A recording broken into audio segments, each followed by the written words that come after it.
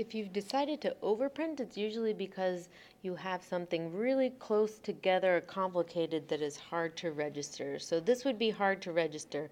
On a computer, it's super easy, but on the press, when you have large editions or large runs, a lot of times you get off just a little tiny bit, and something like this will happen where you get a little tiny white line in certain places, and most people wouldn't notice, but if you want to be good and professional, you're going to make it overprint. So what we want to do is you want to take your object that you're going to overprint and you just go up and give it a stroke in the same Pantone color that it already is. Give it about 3, and that way when you go to the print window, it's going to overprint the knockout that you already have in there.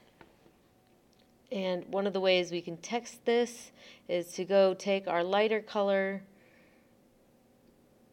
and move it up on top of our darker color, and you can see just a little of that darker color or lighter color on top of the darker color, so we know we were successful. And that's how you overprint.